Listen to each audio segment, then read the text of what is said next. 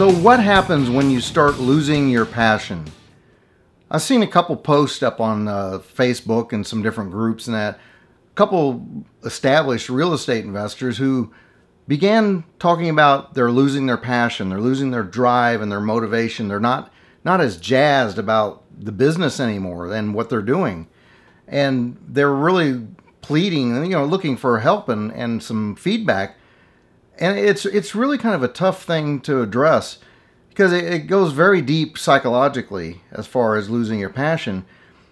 For say somebody who's been in the business for a short time, a year or two, the excitement begins to wear off of getting into the business, and you can easily start to lose your passion at that point because you're not challenged as much. When you're starting out and you first get into this business, you're hopeful and you're excited and I'm going to change my life. Things are going to be so different. I'm going to start making some money and it's going to be fantastic and all these things, and you're learning and you're having to learn how to do things and what to do and how do I find this? How do I do this? And then after you start making some money and closing a lot of deals, it starts to become routine because the challenge just isn't there as much anymore. You've overcome the fear. You've overcome the impossible that you thought you couldn't do it. You started making money, so some financial pressure is off. The whole, I don't know if I can do it, the doubtfulness, the fear has subsided, and you no longer have that anymore. So now it just becomes sort of a job. You're doing your job, finding houses, contacting owners, working a deal, getting a check. It starts to lose some of its passion. And even for somebody who's more established, who's been in the business a while, it becomes routine because it's no longer a challenge. You're in a routine. You're buying houses right and left, and you're getting all these deals, dozen deals a week. And it's not a challenge anymore. You just get a deal, turn around, sell it, rent it, do whatever, make money, boom, done. What you need to do is to be able to find your passion again. Those goals that you had that were here are now no longer enough. You need to set higher goals and establish bigger goals that will drive you. Goals that will challenge you in a different way, into a different area of real estate maybe, into doing something totally different. You could pick up your passion also for something outside of real estate.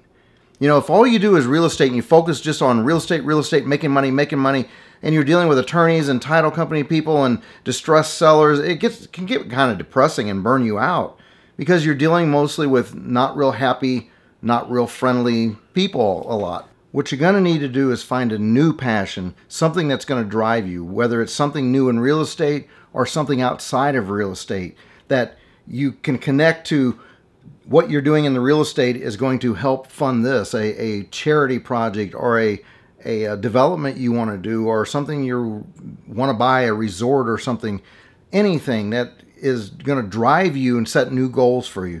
You need to have new goals. Whenever you have goals, and then once you've reached those goals, if you don't have more goals set beyond that differently, then you're going to get depressed because you've already achieved that. Now what? There's nothing, just routine. Now it's just buying property, making money. So always be setting your goals in a different area. Set goals in real estate that are bigger. And I don't mean bigger as in, I bought 20 houses last week, I'll buy 25 next week. No, something that's really going to drive you. Building a skyscraper, building a resort, something big, a housing development where you're going to build 120 houses in a subdivision, something bigger that's going to really drive you, that you're passionate about doing. Also something outside of the real estate that's going to equally drive you, and you can use the real estate directly as a vehicle to fund that. It could be, taking up some charity, doing something in a different area besides just making money. Something that's going to challenge you, spiritually, emotionally, physically. Maybe you're going to train for a marathon. Maybe you're going to run, the Ironman or something like that. Something that's going to drive you. You set some sort of a goal that's going to really put passion back in your life. So for me personally, about 10 years ago, I got kind of burnt out.